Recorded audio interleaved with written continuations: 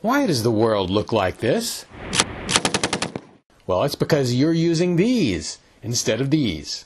Admittedly, so am I sometimes. But if you're not using Bitcoin yet, you're missing the boom of the century. So, go to bitcoin.com, get their free wallet, find out what it's like to be in a free market. Whether crypto, advanced, or unspeakably new, bitcoin.com has a wallet for you.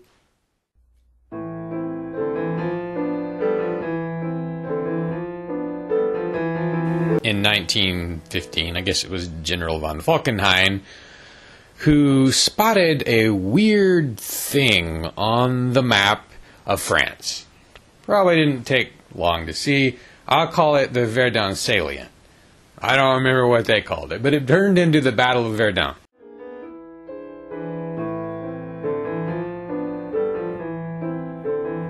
Pretty sure the Germans knew that the French had evacuated the forts there, and they were just holding this bulge for sentimental reasons. When I say evacuated, what I mean is I think they took most of the guns out because they had seen how ineffective forts had been at Liège and Namur in Belgium.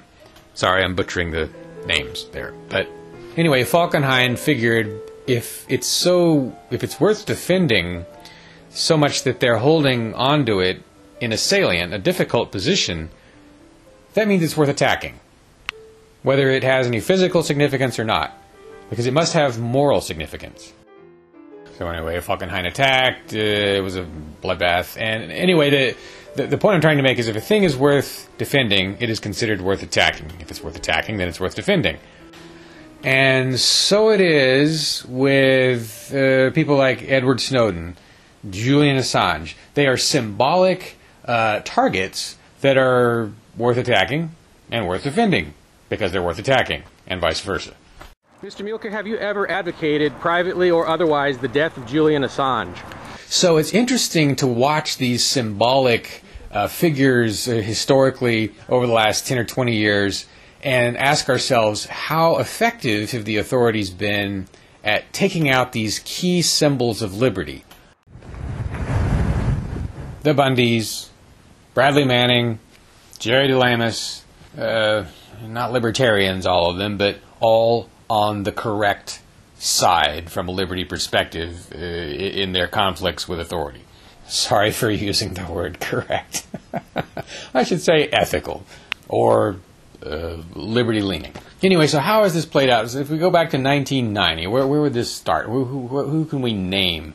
Man, I really hate to list Randy Weaver or David Koresh and his folks as being even relatively libertarian, but they were probably all more libertarian than the federal government.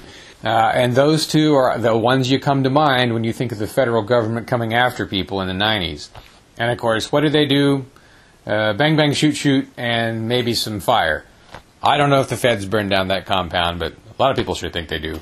So that gives us a little bit of a benchmark for how that sort of thing went in the 90s. And there was there were similar cases in the 80s. But fast forward to the aughts, how did they do in handling these things? Well, they became more humane, or at least put on a more humane face.